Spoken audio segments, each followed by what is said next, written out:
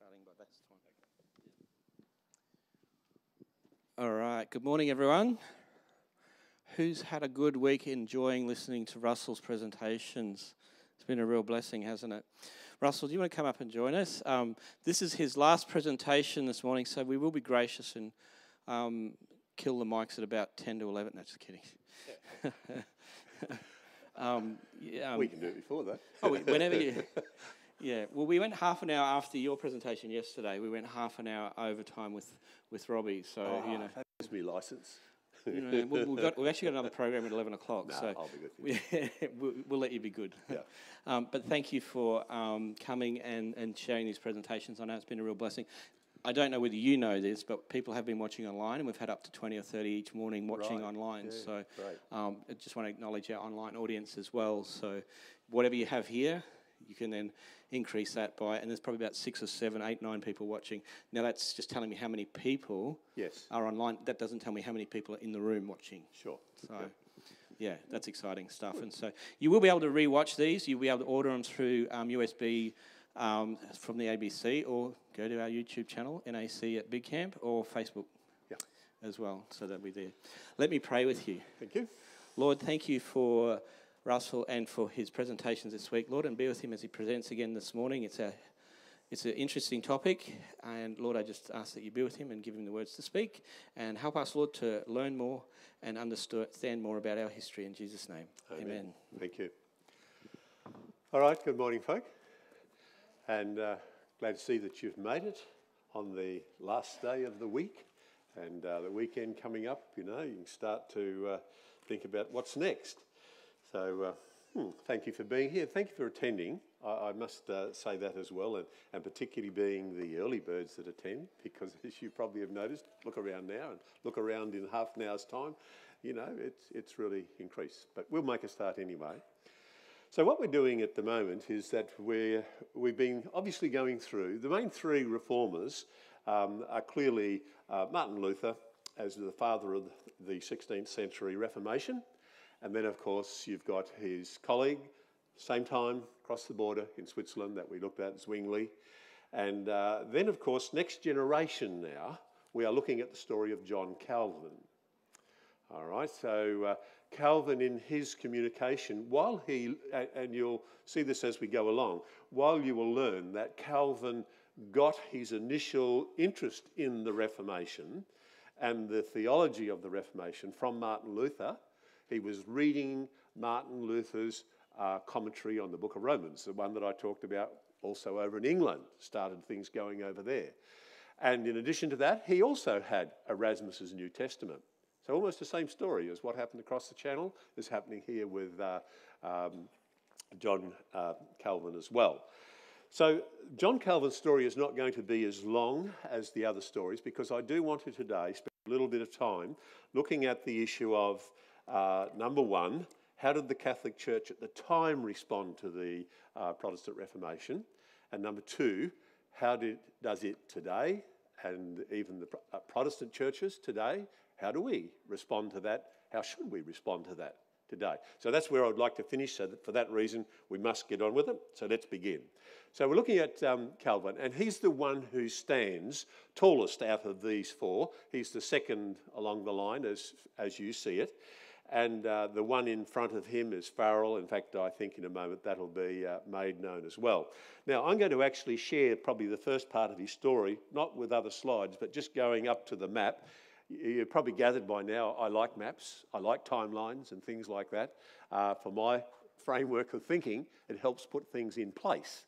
And so I'm going to do that. Now, to start with, Calvin was born just northeast a little bit actually, of Paris, and he came to Paris to do his initial study. He went to university. Isn't it interesting to notice how that almost every reformer that we have looked at in our story actually came out of university education, and while they're in the university, some seeds were planted that set them on a new journey.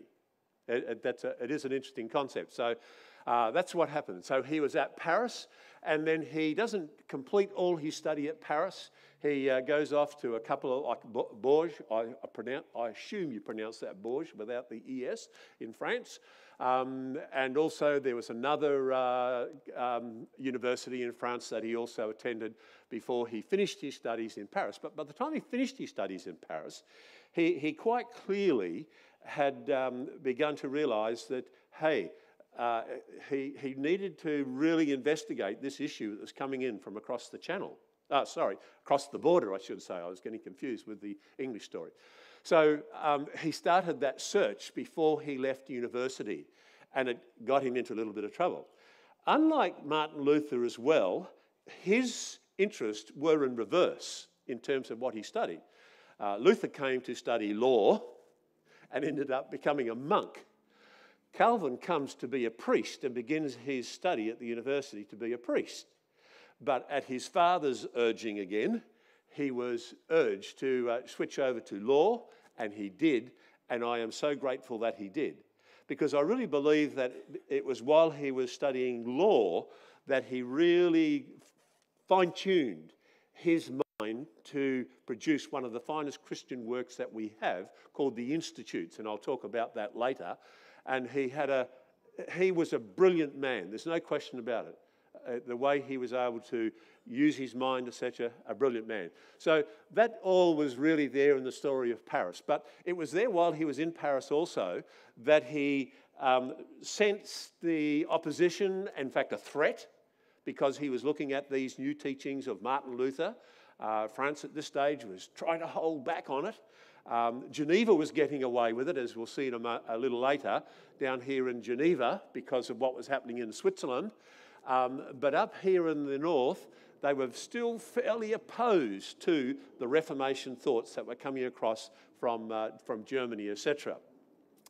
All right, so he actually has to flee Paris, would you believe, to protect himself. And the next little part of his journey, I'm not too familiar with every step, and it didn't take too many years from the time when he, at the age of 22, by the way, when he experienced what he called his conversion and became a true component, a true, student, if you like, and totally convicted about the Protestant truths, and at the age of 22, and at this stage, he leaves Paris, and we know he goes to Strasbourg, right there, because Strasbourg, right at that particular point on the border between the two countries, became a protection point for people going either way across the border, which is interesting.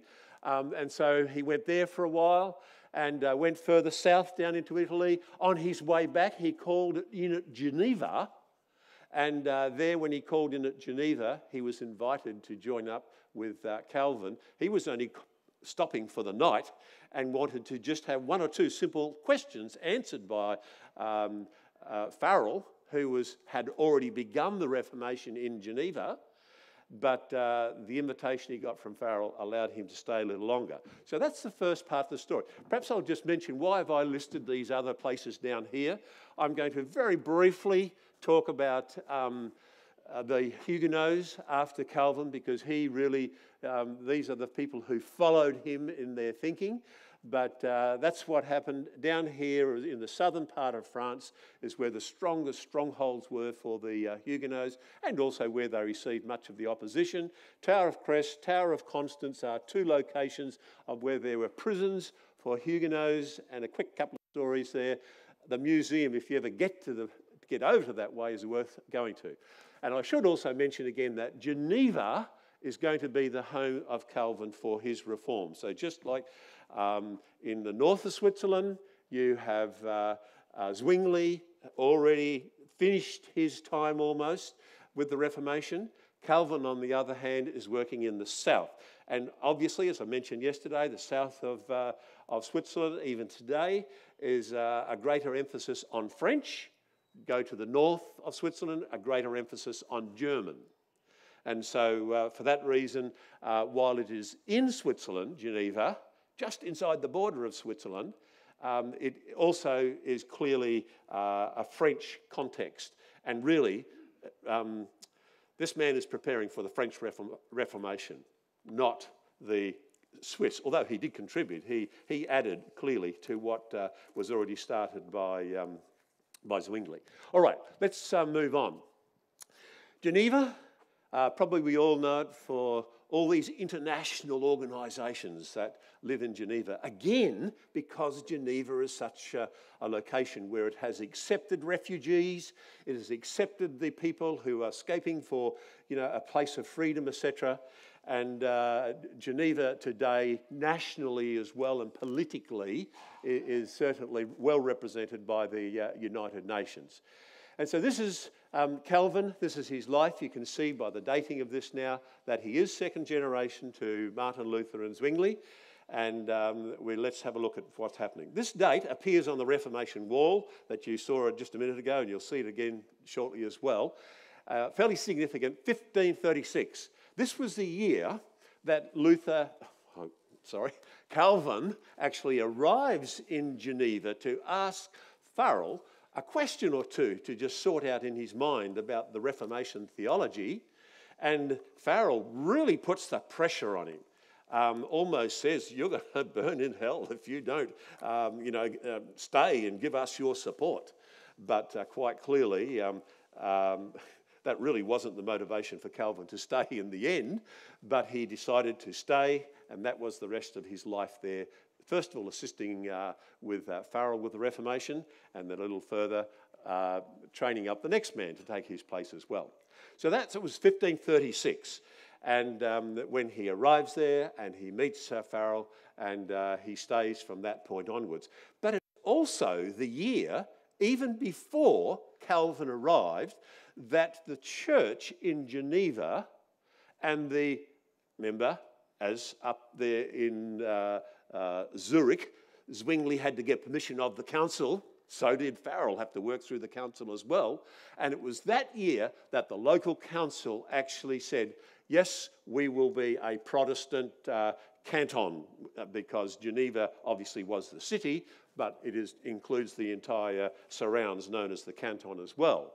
And so they decided for the Reformation the same year as Calvin came. So Calvin didn't introduce the Reformation to Geneva, but he structured it. And we'll see this as we go along. So from that year, 1536, for the next two and a half years, both Calvin and Farel led the Reformation in Geneva, and they organised, they formulated. In fact, at that stage, Calvin he was well underway in the production of his institutes, all right? And because he had such a mind to organise systematically, the institutes are a systematic theology that the Protestant church values very much. And so it's a very important date, but incredibly, they do it too fast. And would you believe, in May 1538, they are chased out of Geneva, both of them. And they're banished. And so off they go. And Calvin ends up going north, and he goes back to Strasbourg. Remember how we saw before? He'd been at Strasbourg on the border there between Germany and France. And it's there at Strasbourg that Calvin remains for about 3.5 years, 4 years nearly. And in that time also, one of the things that happened, he ends up bringing conversion to an Anabaptist family. But sadly, the father of the family dies not long after they joined the Protestant Reformation from their Anabaptist background. And he ends up marrying the widow, Idette, who he describes as the love of his life. She had 2 children, and they came because, as you're going to see in the next picture, he's invited back in the year 1541, not with Farel, but on his own. They're invited back, and he becomes the pastor of the Geneva Church, cathedral, if you want to call it that. It is a very significant church here. And he becomes the pastor of this church right up until his death. And they live the street down the way, and sadly she dies early in his time there, but he continues to faithfully care for the children and be a father to them, as well as everything else that you see that this man does. And that's really what I want to show about you, or show to you about the man Calvin. Maybe if I turn the page over, that might stop that flapping page wanting to blow over because it's got no paper in it. This one will be better. Right. Now, on the 500th anniversary of Calvin's birthday, any reason to have a celebration around the Reformers? In fact, this is a good time to be doing it. Of course, it was only 6 years ago that we were selling the 500th anniversary of Martin Luther nailing the 95 Theses up on the church door. And if you keep looking, following along in the life of Martin Luther, there were other great landmarks that we're coming up to for a 500th anniversary too. Might be a good time for you at church to have a special program of an anniversary for Calvin or Zwingli or something that was happening significantly in the Reformation in their times as well, because we're still in that 500-year zone.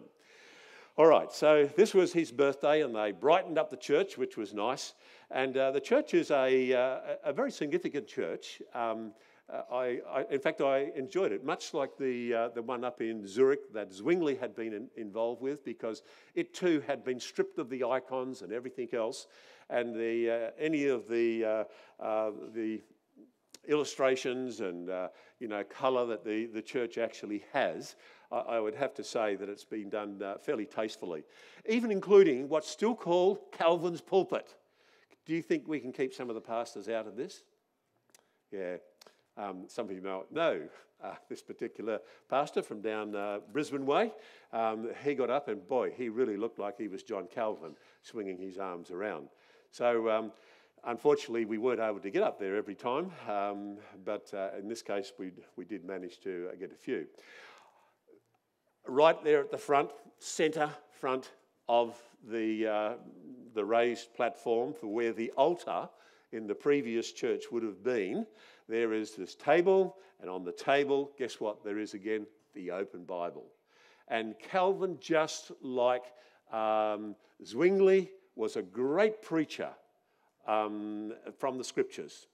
In fact, one of the interesting things was that when he was banned from Geneva and went off to Strasbourg for those 2-3 years, and then he returned, would you believe the very first sermon he preached after he returned was the very next sermon he was planning to preach after the last one he preached before he was banned.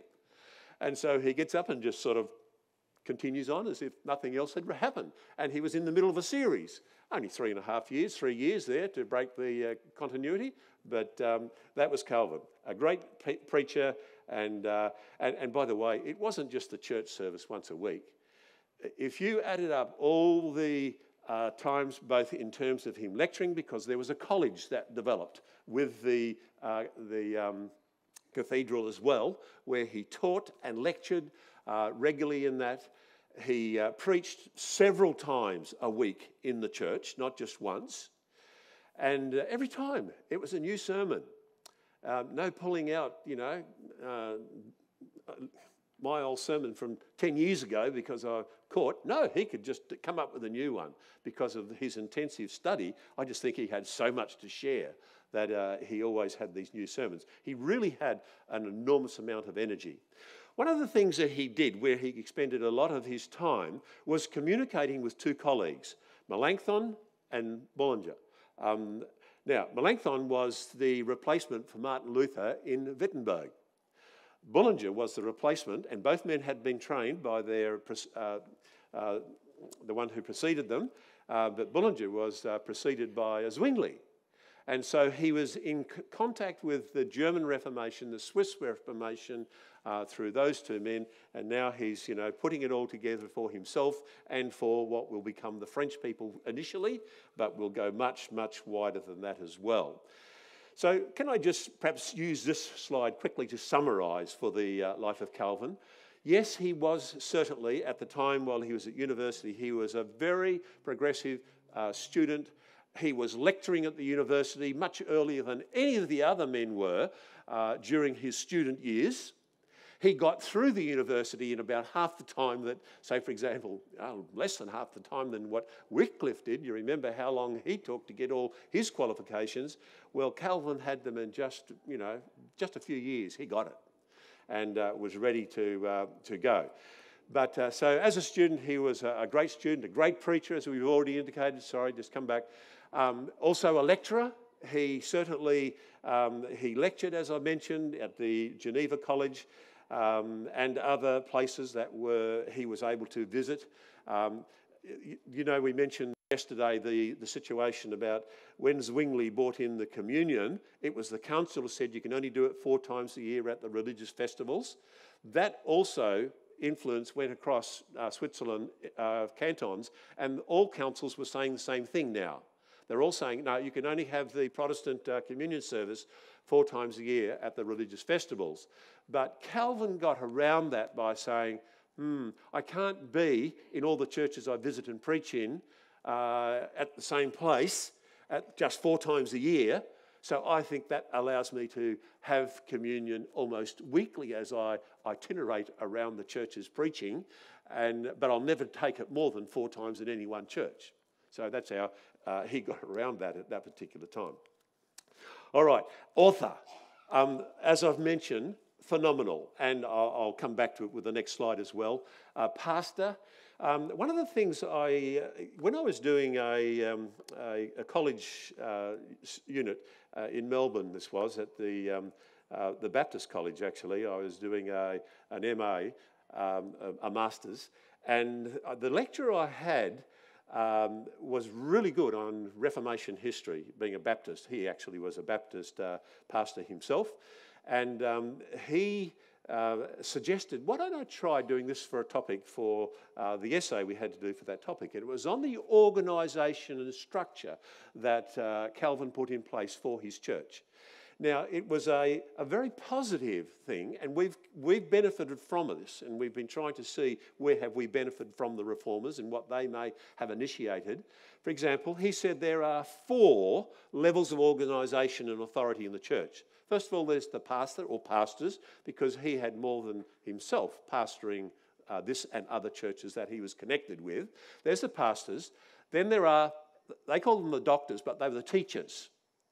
They also, had a very high level of responsibility in the church. And then following that, there were going to be the elders and then the deacons. Now, we have elders and deacons. The roles are a bit different. For example, it was the deacon who did all the visiting and the caring in that sense of the congregation outside the church, etc., and even counselling. It was the deacons who did it rather than the elders. The main role of the elders, and this is where we wouldn't go along with this in terms of the main role of the elders. The main role of the elders was that they were the disciplinarians of the church. And this is one of the criticisms that many people have about Calvin, is that it almost seems that he became legalistic himself. After getting away from a system of legalism, he set up, in fact they call Geneva the Rome of Protestantism, which is an interesting title, and because this is what the elders had to do. They were given the responsibility that if anybody was reported of doing any wrongdoing, the elders were to speak to them one-on-one. If there was no response, then do what the Bible says, take 2 or 3 elders with you and speak.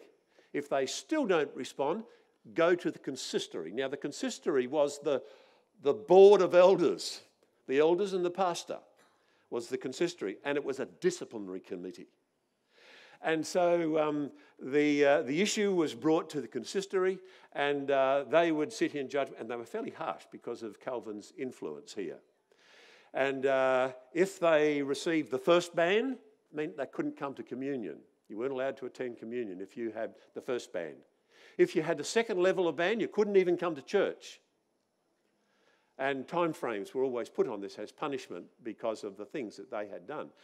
And so you can appreciate why. It was very good to structure and organise the local church to be involved in the running of the church as well.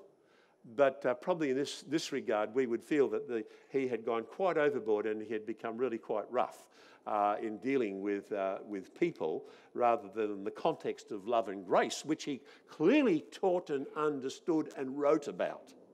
And maybe we should get to that, seeing where the time is. For example, I mentioned these institutes, and the first one on the left-hand side that you'll see there, on your left-hand side, is a copy of one of the very earliest it actually comes from a later time even than Calvin himself, but in a 1559 edition of the Institutes, and that's just one particular page indicated, but you will notice that Calvin not only wrote the Institutes once, he kept revising, expanding, revising and expanding until eventually, even after his death, they continued to be revised and expanded, but most of the work is clearly Calvin's, and the direction that they take is clearly Calvin's. And you can, access today, you can notice there that they even have broken them up into 3 volumes, the Institutes of the Church, of the Christian Church, that were originally written by Calvin, and all credit is still given to him for that. Now, they weren't the only things he wrote. He wrote extensively, more than any of the other reformers, probably more than all of them put together. And probably the greatest contribution of Calvin is that he has written more about Protestant theology than any of the other reformers, including Martin Luther. So we do acknowledge the busy man he was and the contributions that he made, even though we may not go along with. And of course, another area that we're uncomfortable with was his view of predestination. And look, we won't even begin to have a discussion about that because we might not even get out of here today if we did that. So we'll move right on. All right, now let's quickly do this. So there's the Reformation wall, and you can see here William Farel, the man who introduced him. Here's the man on the left. Then there's Calvin himself. And then there's Theodore Beze, or Beze, however they pronounce it, I'm not sure on that. But he was the one who was trained up to be Calvin's replacement, and he did an excellent job in Geneva after him. Then John Knox. Now, you probably know John Knox. That's Scotland. Yeah, you're right. Because what happened, Knox, sort of challenging the church initially, got into a little bit of strife. In fact, he joined a rebellion or a protest. And he, in the end, was captured by a Catholic army from France and was sent to the gallows. And eventually, after about a year of rowing in the gallows, he escapes and he goes straight to Geneva. And he became a student of John Calvin.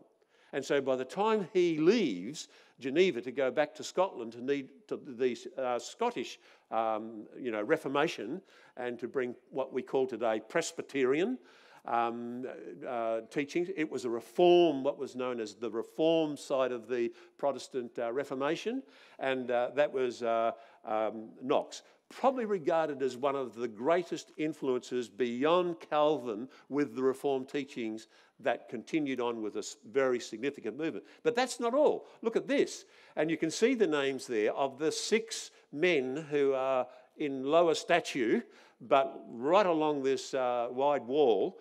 And these 6 men, some of them are military individuals. In fact, after, the 2019 tour, I think it was, I decided I wanted to go to Hungary to see if I could find more evidence there for Rabotsky. And his role in the political scene and military scene, etc., in Hungary, he was a Calvinist. He was a strong Protestant reformer with a Calvinist background, with a Reformed church and so on. And so he takes that to Hungary. And you can see, I won't go through all of them, probably names like Oliver Cromwell, there, number 5, and the influence he had in England. He was Calvinist, right to the back teeth. And again, if you look at the work that he did in England while he was holding the reins of control there when there was no monarch on the throne, he was a little bit like Calvin. He was pretty tough, but behind him was still a man who understood that salvation was in Jesus Christ and not him and his actions. All right, let's go on. They do acknowledge on the Reformation wall, on 2 separate blocks, one at each end, not connected to the wall, just disconnected a little, Luther and Zwingli, saying, we've got our own Reformation here in Geneva, and that's okay, they can do that. So that's briefly the story of John Calvin, and as we probably move through today, I will refer back on several occasions to Calvin, but he's a man who accomplished enormous things in the time period that he lived, and what he did, it really was quite enormous, the work of Calvin. And we do value the positive things that came forward. Later on, it might be possible for me to give you one quick story about where he fell into a bit of trouble when he did the same thing to some of the people who were not being, they were in the Reformation movement, but because they hadn't accepted the deity of the Trinity, they were anti-Trinitarians, or he was.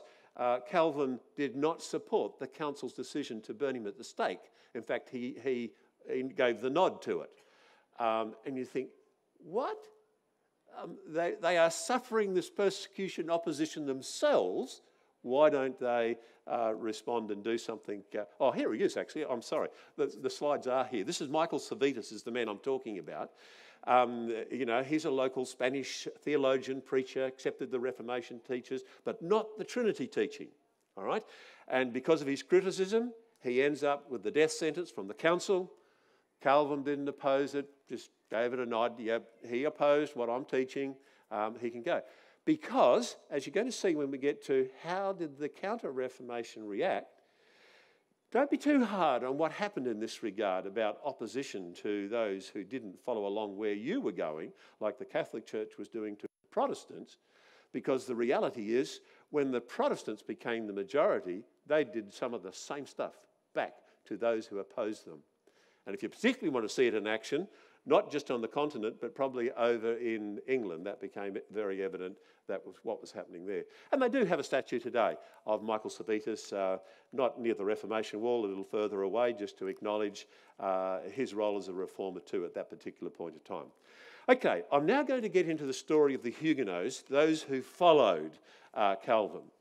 The story of the Huguenots is an interesting one because it actually probably is one of the greatest stories of struggle and survival, and it resulted in 8 wars over a quick period of time, and there was much bloodshed. And you probably will be familiar with some of these events that I quickly described. We're going to ask ourselves the question, so who were the Huguenots? Number one, they were the Protestants of France who were following the teachings of John Calvin. Number two, about the time Calvin died, there was about 200,000 followers across France already, mostly in the south, but not only, northwards as well, crossed to Paris as well. They were there, all right, about 200,000, but they soon would number millions, all right? But let's keep going. And the other thing here is that I've got 7 or 8 civil wars were held there in France, Catholic versus Protestant, where tens of thousands of people on both sides of the fight were killed. So Huguenots they had a pretty rough time after the acceptance of the Protestant teaching. More than 300,000 leave France and migrate to Protestant countries. Now, we have noticed this in several places, for example, in Germany. A very big Huguenot church there and a big following. You know, one of the things that was really happening here, those people who were accepting Protestantism were amongst a majority of those people who were skilled artisans, watchmakers, and people who were, skilled with jewellery, etc., etc. It was a bit of a brain drain to France, attacking the Huguenots. And they took their skills with them to Switzerland, watchmakers. Where did they come from? They came initially from France. And so it goes. So that's a part of the story of the Huguenots. Now, this event has probably been a name you've heard banded around from time to time. St. Bartholomew's Day Massacre. You can see the date there, 1572, just a few years after Martin Luther's death. And look, in Paris on that particular day when the command was given, over 1,000 men, women and children were just slaughtered because of their Huguenot connections. That was just the start of it. That was one day. Over the next few days and the weeks that followed, they just continued the massacre right across France. And there literally were tens of thousands, rivers that flowed with the colour red from the blood of those who were martyred at that time. The Tower of Crest, we're not going to take the time to go into this place, but this was a prison that many of the Huguenots ended up sadly suffering badly in this prison. These three dates are kind of interesting. They are the 1598. This was the date of what was called the Edict of Nantes. Now, the Edict of Nantes was, that's early. It's normally kept for Robbie when he comes for the next session, isn't it? But it's come early today. The Edict of Nantes was probably the work of the French king. He was Henry IV, French King Henry IV, not the English one, who had been a Protestant. He'd been influenced by them, but he was pulled back into Catholicism. And that was probably political, but he was still very sympathetic towards the Protestants. So he introduced what was called the Edict of Nantes, and the Edict of Nantes was freedom of worship, religious liberty, okay? And for a century, they got freedom. And then you come to the Edict of Revocation. They reversed Louis XIV. You know that name in history, don't you? He was the one who undid that edict, and persecution started again. You can see it goes for nearly another 100 years for the Huguenots until finally we come to the Edict of Toleration, and this was much the influence of one particular man in many centuries later from Calvin, and that was the man William of Orange, or William the Silent, I think he's identified in the Reformation wall. All right, so they're three significant dates in their story, but I'm going to finish their story by taking you down to the Tower of Constance. This is down in the southern part of France, and this particular tower, initially as this inside in tri-language, but I've enlarged the English section of it, it's telling us that following the revocation of the Edict of Nantes, this tower was used as a prison for the Huguenots, and then it turned to a prison just for the women of the Huguenot following. And so we're going to look at the story of just one woman very quickly, and you can see what I've underlined there in red, Marie Durand. She was imprisoned simply because she was about to be married to a young man who was a pastor. Her brother was a pastor. And they imprisoned the father, the brother, her to-be husband, and then she might as well be put in prison too, because she was going to be the wife of, the brother of, and the daughter of. That's all that they had on her. And she was imprisoned for a period of, how many years? Can you do your maths? From 1730 to 1768. 38 years for nothing.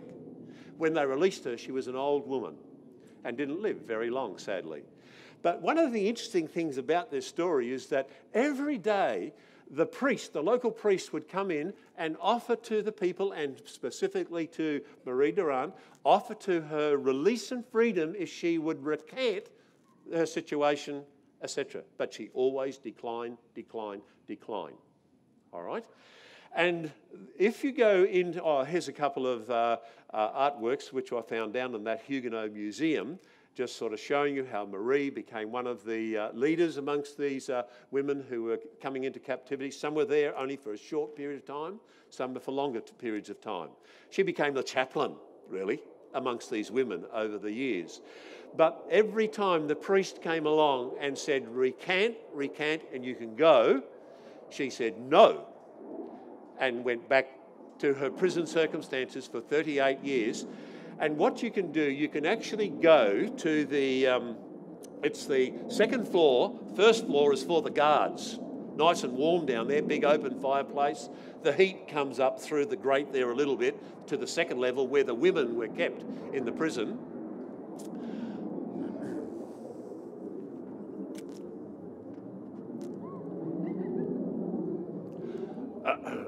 All right, I think he's nearly gone. Can you hear? Yes.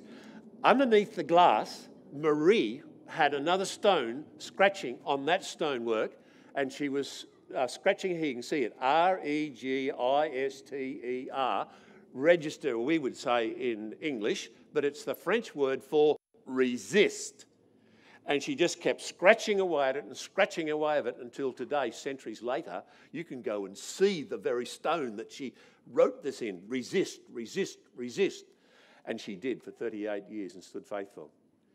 Hey, they're the people that we're acknowledging that are a great part of our own heritage that we have. It's just something that I think we need to acknowledge. All right, now I'm going to leave at that stage that part of the story, and I'm now going to go to the second part of what I wanted to do today, and that is, how did the Catholic Church respond to the Protestant Reformation? All right, let's move fairly quickly with this. It's called the Counter-Reformation, and you can go to any church history book, put in a search for Counter-Reformation or go to the index for it, and you'll find this story. All right, one particular author, Howard Voss, he makes this statement about the Counter-Reformation. He said, the Roman Catholic or the Roman Church learnt from the Reformation and set its house in order somewhat. Yeah, some of the practices that the Reformers had been attacking and criticising of the church, they changed. And the Roman Catholic Church today is not the Roman Catholic Church of 500 years ago. Please recognise and realise that. They've had a significant change and upgrade at this time too. All right, let's move on. Without giving you all that detail, let's move on. Doctrinally, they had an upgrade at what was known as the Council of Trent. And here at the Council of Trent, this is after Martin Luther, they called in all their leaders from across Europe, etc., to come to Trent. Trent's in northern Italy. It seemed to be a convenient place for them all to meet. And they started to review. Now, notice the date. It's almost 20 years. They didn't stay there for 20 years. They came in, went home, came in, went home, etc. And it went on for a period of time, and they met many times. And during that time, they were reviewing their positions. Let me say that in most of them, I was going to say 95%, but I don't have anything to sort of base that on or seeing anybody else sort of quote, but it would seem that 95% of what they did was just rubber stamping what they already taught and would continue to preach and practice that. Their doctrinal change was minimal, but there was a little bit of fine-tuning, all right? And so that came as a result of the Reformation for the church too. We actually called in on one occasion when we were visiting with the Olivers, Cal. We decided to go and have a look at this church, and it was an interesting church, and they had this painting up there, it was a print of a painting that's been done, and just showing you all the church leaders across the country coming in. So it was nice to get that copy. All right, so that was the Council of Trent. Now, the next thing that we ought to note is that apart from their own clean-up, you've got to say also that it's more than a coincidence that there was a re-emphasis, a re-digging out some interpretations on prophecy. Can you imagine when they are being told, as they were by these Protestant reformers? I mean, you can read it in Martin Luther's writings as easy as you could read it in Ellen White's writings, for example. You can read it very clearly where it's pointing at the Catholic Church as the mark of the beast and fulfilling the little horn of Daniel 7 and all the rest of it. Because they had accepted what we call as the historicist view of interpretation. Christina gave us a little bit of a heads up on this on Sabbath in her lesson.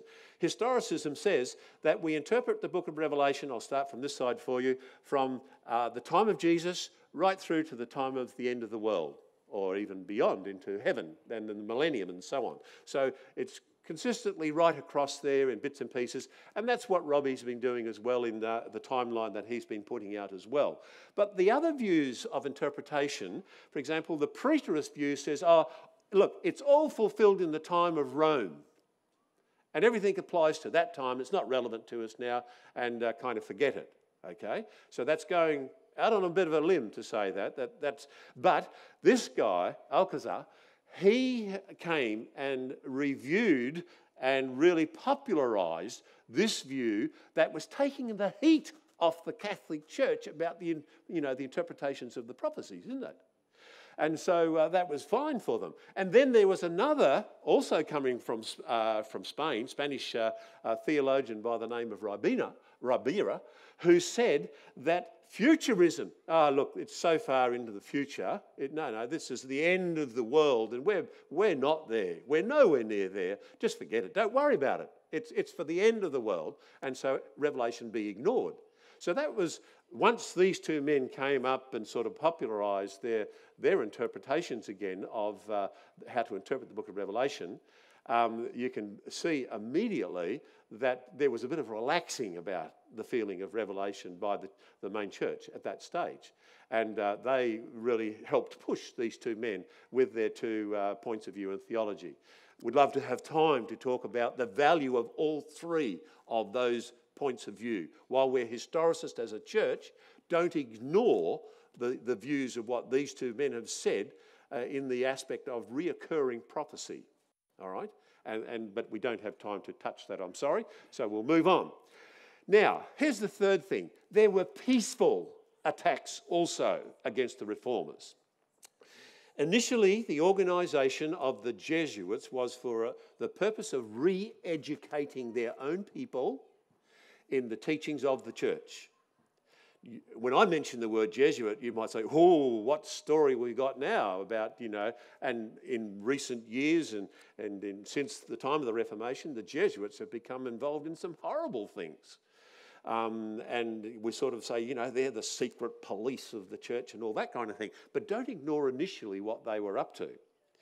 And this was a peaceful way, re-educating, getting the people to understand it better. Now, here's one particular church that gives you an idea, as you see it today. Now, by the way, it was this church, the Church of Jesus, which is in Rome, right in the heart of Rome. It was founded right there at the time at the end of the work of Martin Luther and these other reformers. That's when they founded this church by the particular Jesuit. I think it was, I didn't put his name down here in this case. I'm sorry.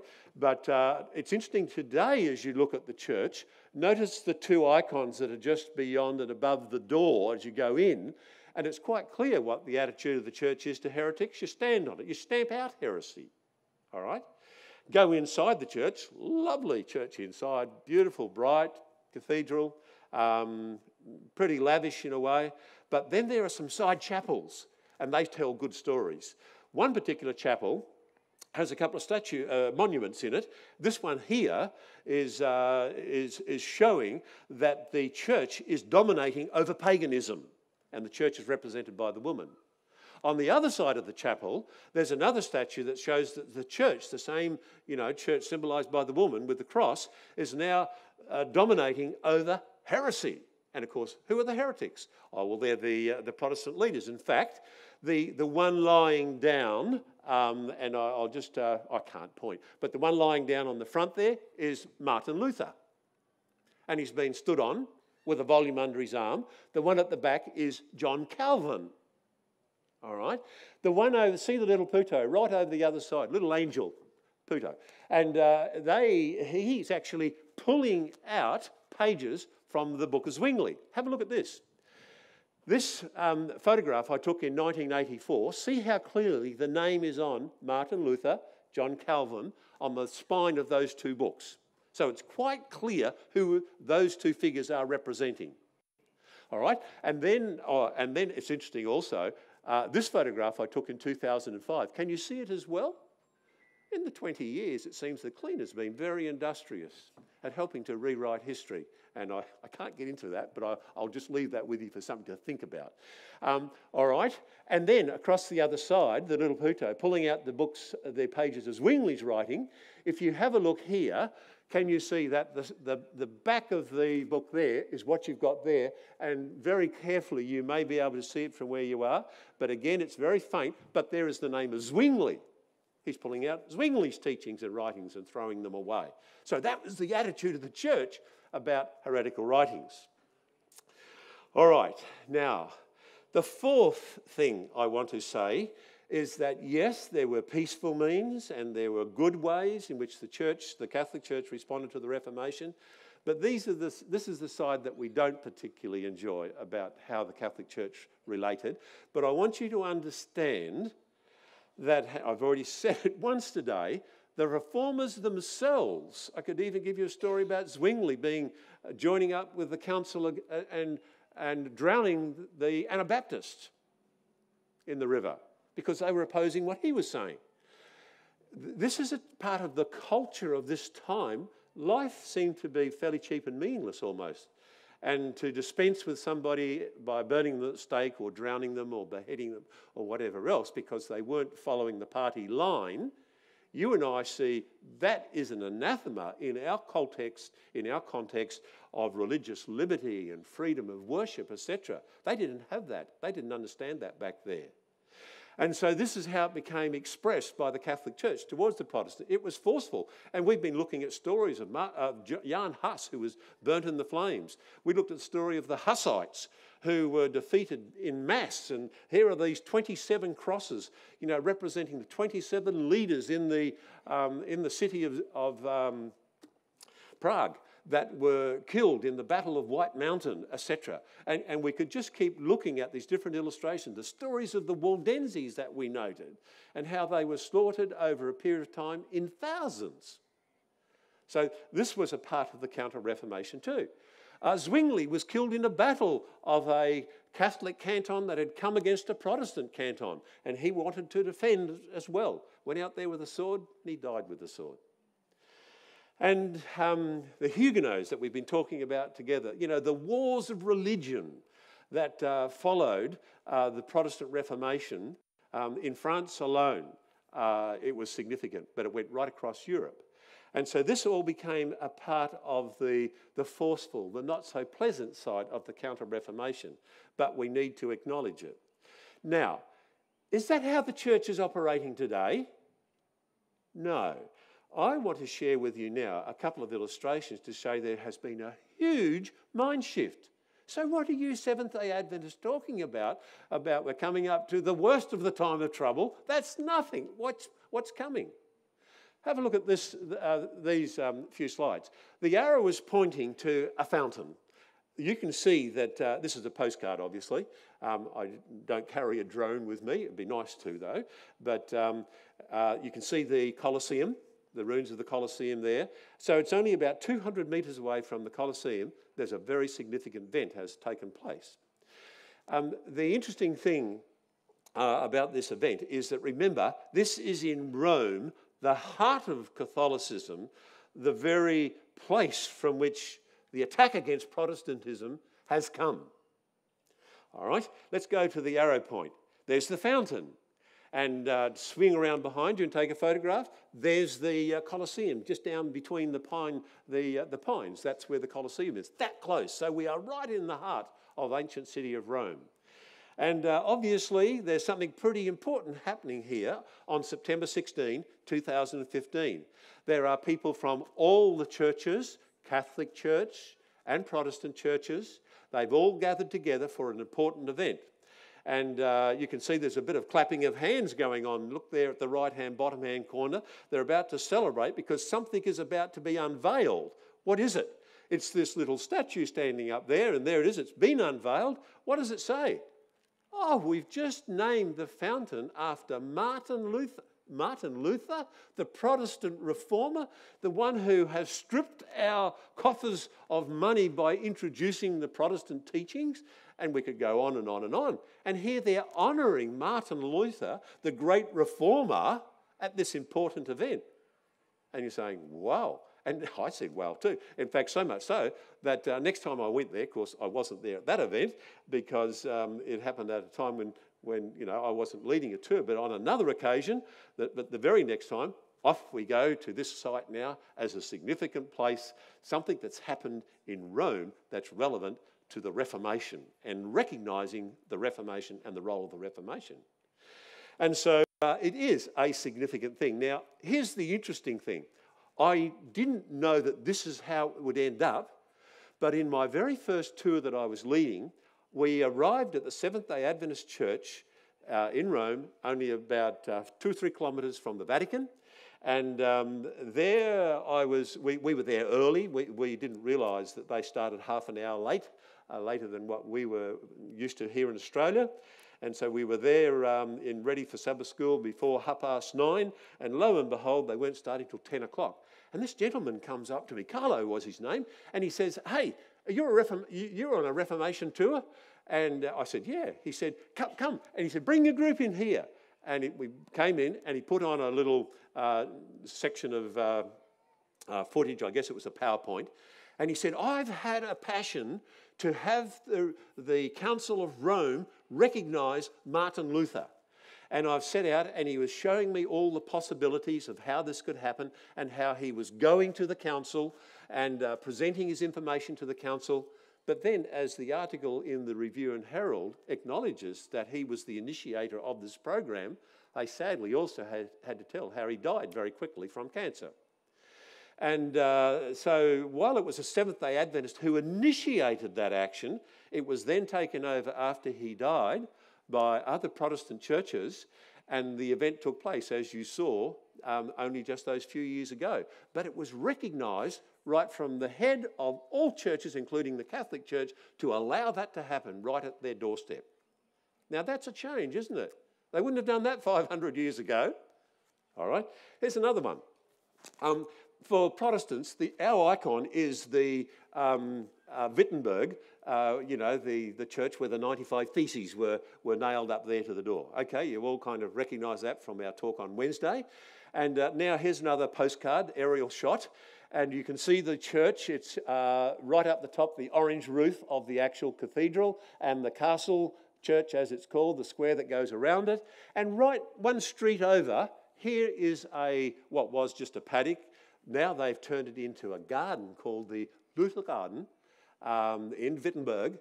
And what they were doing leading up to the year 1517, which was going to be the anniversary when Martin Luther nailed up his 95 Theses, they were going to have 500 trees planted in the Luther Garden or around the streets in Wittenberg. They were going to get 500 trees planted by the churches all around out there worldwide can come along and plant a tree to recognise their connection with Martin Luther. Okay? And so the journey began. Now that photograph must have been taken very early. And before we go, I want you to notice also this, that there is, right here at the centre of it, this shape of the 5 petals of the rose is called the Luther Rose. And it was the logo that Luther himself was used and was aware of, and has still been used and identified as the Luther Rose. Look it up on the internet. You'll see exactly what I'm talking about. 5 petals. All right, let's go on. So by the time we got there, the trees were growing up. And, this is just before 1517. And obviously they'd be much bigger by now already. But as we went looking around, go and search and see who you can find. Who's putting all these trees in? And so they went searching, and one guy yells out, "Hey, come over here. Here's a Seventh-day Adventist one." And you can probably read this, can you? Sabbaton, tag, Adventist. Seventh-day Adventist. Pastor, whoever, from Germany. Their church has put one in. And they had to, in return, do one also in their own local church. So they plant one there in Wittenberg, one in their home church, all right? And so I became interested to say, okay, who's put then, whose name's on these 5 trees that are sitting between the petals of the Luther Rose? So we went for a search of that. And we found that in the first one, this is the Methodist Church. Can you see the name Methodist here is identified? And this one is the Reformed Church. Well, that's fair enough, Martin Luther's connection with it. So headquarters there have done that. This is the Anglican Church, so the English got involved with it as well. And we're down to number 3. Number 2, the Orthodox Church has come in on the act. That's interesting. Who's going to get number 1? Because, and this is the tree for number 1, who's got their plaque at the bottom of number 1? It's got to be the Lutheran Church, surely. Well, look at this. Vatican. The Catholic Church got position number 1 in the Luther Rose. Martin Luther would turn in his grave. But that's what's happening. Now, where did they plant the other one then? Now, you can't get into all the Vatican, but fortunately they put it in a public place, and it's here with this church, which is called St. Paul's, beyond the wall. And you can go to this church, inside another beautiful church, and every pope, according to their interpretation, going right back to Peter, are pictured up above those circles going out that way, and up they're in the alcoves, they're everywhere, and every pope is identified. Even you can see right down to Francis, you can find them all there scattered all around the walls, the high walls in the church. So this is a significant, in fact, it's one of the 5 cathedrals of Rome, okay? Now, when I went outside, I found that there is an olive tree, not the same kind of tree, but an olive tree, and the plaque that you can't read in that photograph, close up, I can read the English down here, and because our time is running out, I can notice down here it says, link to, I better get back to be able to read it, link to the tree placed in the Luther Garden in Germany. It is a sign of the growth of communion between the Lutheran World Federation and the Catholic Church. So this is the corresponding tree that's been placed here as well. Something's happening. Things have changed here, and maybe you're aware of that as well. When they were holding the anniversary, and you can see here that the date for this is just exactly 1 year leading up to the date for Martin Luther nailing up the 95 Theses and the 500th anniversary of that event. There was a great beginning, almost like a Christmas Eve. This is a year Eve. The year before, the Lutheran Church began to celebrate this great 500th anniversary for Martin Luther. The headquarters today of the Lutheran Church is not in Germany, it's in Sweden. And this is the church, and the Pope has turned up for it. It's in Lund, in the cathedral here in Sweden, and the Pope has turned up to become a part of it. And there the Lutheran, actually the actual leader is the lady. Maybe it wasn't politically correct for them to be so touchy, but the next man who's actually embracing there with the Pope is second in charge of the Lutheran Church at that point in time. Getting pretty buddy-buddy for 2 people who in the past would not dare have done that. And here's another thing that I found interesting. About the same time, these pictures surfaced on the internet showing Charles and Camilla. Obviously, this is well before they become king and queen. But here they are visiting the Pope, and they're giving him gifts. These are the gifts he gave him. They took them down into the security room where there were very secure documents, and they're sharing with them some of the secure documents that you and I would never get a chance to look at. Again, getting very close, aren't we? But what about, you might have seen this, and this might be on your memory as well. This just came up a few months ago, didn't it, at the coronation. What was carried as a part of the procession into Westminster Abbey? It was this cross. Where does it come from? It was a donation from the Pope, the current Pope. It was his donation, only on loan, because it contained some of the relics of the cross. But just to have the papal blessing on this, coronation, I will lend you my cross. Now these are things that would not have happened 500 years ago. That's what I guess I'm trying to say. And again, from conflict to communion. And this book, and you can see here Catholic priest and a Protestant. I don't know the actual background of the man, but he was Protestant by the context of the article at the time, in terms of we're coming together in our understanding about the communion. Now, the coming together is we're coming together, if you understand what I mean. That's unfortunately one of the things that's happening. Now, I started asking the question, what's going on, with our understanding of events for the end of the world and what's happening now? Well, maybe this might start to help us. Do you know who these 2 people are? The Pope you'll recognise. This is Pope Francis. And it's only just, I think, this is 2015, I think. He is embracing here the head of the Waldensian Church, in the Waldensian Church in Milan, which is one of the bigger Waldensian churches available today.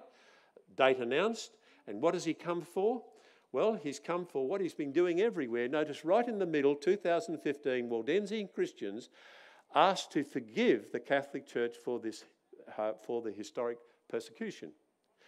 And go back, I mean, these are just starting with Francis, if we'll see how we go with time. Apologies to the Pentecostals for the repression under the Italian fascism. That was 2014. 2015, apologies to the indigenous people of the America for the church's role in colonialism. All right? Apologies. And they're coming one after another. Next one in 2015. A third time, he's apologising for the sexual abuse in the church and to the victims of that. 16, apologising to the refugees for some Catholics' indifference and closed-mindedness. Also 16, apologies for the church's persecution of gay people. Now, can I add another one to his list? This was just last year. He apologised to the Indians of North America in Canada, all right? So he's apologising to them for the outcry that has come from them for the Catholic Church's treatment of the residential schools in Australia. You know what the word was that we use for this. But here he is apologising for the treatment given to the students at that particular time. And the particular article where I got that photograph said, this is the first step. Oh, first step. What's the second step? Where do we go from here? And that's a question we'd like to ask ourselves, isn't it? Okay, and look, if you were to go back, it got quiet in terms of apologies during the COVID years. It's interesting. And that's probably fair enough because no one was travelling too much, were they?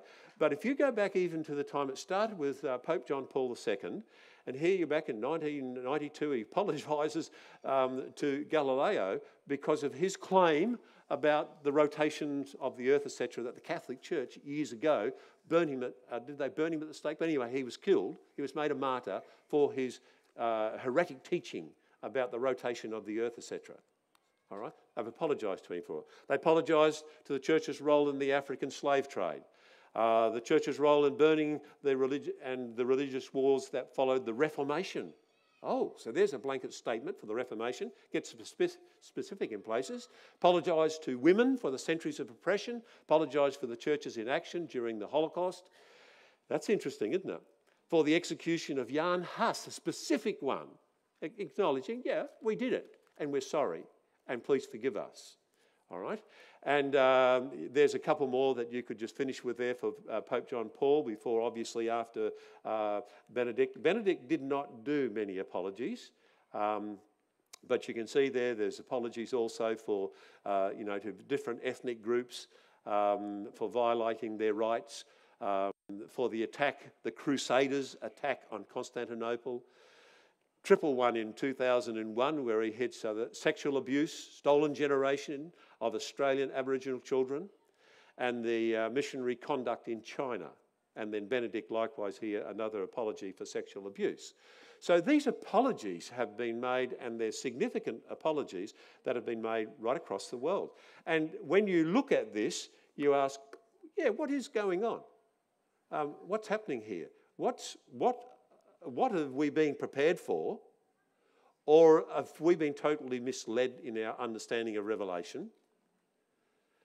I would like to make suggestions. You have your own interpretations about these things, but I'd like to make a suggestion here that this is an approach that I think is an intentional approach of the church. We would talk about it in terms of church unity. You know, the churches uniting together and becoming as one strong voice again. And when that comes to its full extent, we will be convinced that, look, we're coming up to tough times here because we can see oppression coming out of that. But it's bringing, the Christian church together again. And it is. Because while we've seen the attitude of the Catholic Church, the interesting thing is that, number one, their interpretation of doctrine since where we noted there when they came together in that council in Italy and they re-examined, that was done again at Vatican I, Vatican II in the last century. And out of Vatican II, great liberties, etc., and changes came and were announced. I can remember before Vatican II, the Catholic kids on the school bus were almost offended if they saw a Bible because Catholics weren't allowed to own a Bible. But after Vatican II, they were, and encouraged to. So there have been changes. Let's not deny that for what has happened. But underneath there still seems to be, and it keeps leaking out from time to time, and I'm sure you've seen, and I've deliberately not put up all that kind of thing, but I'm sure you have seen that that's not always how it's going to be. But it's preparing society for what is coming. And it won't be somebody like Francis. I mean, the man is old as anyway, but it's going to be somebody probably of a different nature and character than Francis, who can make very different demands than what Francis makes. He's a very gentle man, concerned about the environment. Interesting how he's using that to even appeal for Sunday sacredness to protect our environment by having a day off and talking about Sunday. And so it goes. And so I think that we need to be aware of it, but be very firm in our own minds about where we're going. My conclusion to the week of talks would be this. Christianity is a memory religion. You look at the Bible, look at the Psalms, full of experiences where they looked back to the time of the Exodus, to the time of the creation. And David seemed to be always reminding people of what God has done in the past for what he'll do now. Come to the New Testament, the establishment of the cross, and our looking back to the cross makes Christianity a memory religion. And I could give you many illustrations of that. But sometimes we feel that our memory only needs to go to sacred history as defined by the two lids of the Bible. But I'd like to suggest to you from what we've looked at this week that there is other parts to sacred history as well. I think the Reformation period is a period of sacred history. I think the founding of the Adventist Church is a period of sacred history where we see God working in a mighty way to bring new truths to light.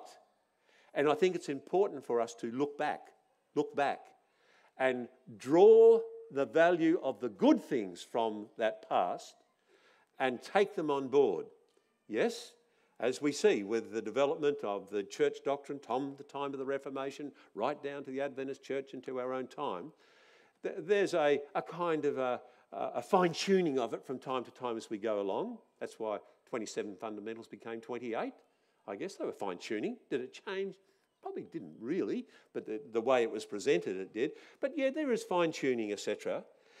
But the reality is that the basics are still there and that we need to hang on and hold on and to continue to have them very much as a part of our life and our Christian experience and our journey with God, so that if we're still here, when those times that we know in the future, according to Revelation, are going to be pretty tight, pretty tough, then we know that if we are committed to Christ and the truths that he has unloaded for us down through the centuries, then we can be strong in the Lord and we can be faithful to him to the very end.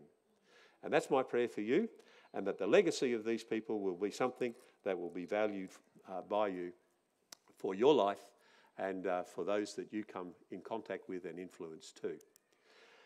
After prayer, I'd just like to make a couple of announcements. Father, I thank you that we've been able to have this journey with the Reformers and the people that joined them, and so often it was the people who joined who became the martyrs, who stood for what they believed in. Father, may we stand for what we believe in.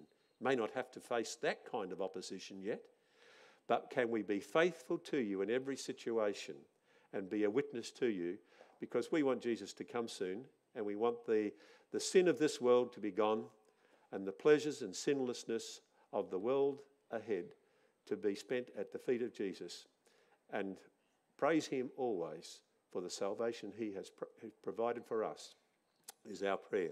We ask in Jesus' name. Amen. Several people have been asking questions, so I thought I'd just quickly make these questions clear as we come out of here. I shall place just at the on the floor down here just a blank sheet of paper. Some people have asked, yes, we can have access to a visual of this again, because remember that if you go to the link for your North Australian conference, you can find the on YouTube. You can find these 5 talks and what's been on the projector. Apparently, has been all recorded and it's all there for you to see again at your own leisure. So there's that way of going through it again. But some have asked, have you got any written stuff? Well, I do have it's about a 20-page document just covers what we've covered here. It wasn't specifically prepared for us here because I was kind of thinking, oh, well, maybe the YouTube would sort of do for folks these days. They wouldn't be worried about, written bits and pieces. But if you're a person who wants a written piece and I can send it to you by internet, you're welcome to put your name and your email address on here, and I will send to you. I'll just take the heading off it, which is for where I took it last pre-COVID, and put your address and details on it. But you'll see it might be organised chapter-wise a little differently than it is here, but it does cover the same information that we've covered, and not all the detail, of course, but a lot of it, that's there. So that's there for those of you who want a written account to come on email. And we've also mentioned that if you are wanting to see it again, then go to YouTube, or you can go to the ABC and you can buy all the talks on a USB, I think it is, that you're able to also use to download to look at all these and the other presentations that are made at camp. So I wish you well. I'd like to thank particularly Dwayne. Dwayne, I've really appreciated, I know I'm not looking at that screen all the time, but wow, it's just made such a difference to the brightness and the colour of the slides. It's really brought them out. So Wayne, thank you for providing that kind of facility for camp, because it's really lifted these slides like I've never had them shown before. Sometimes I think people are peering, trying to work out some of the detail on it. So thank you for that. And also thank you as a conference for the opportunity to come and visit you and to share this with you. May it be useful for you in your journey with Jesus Christ.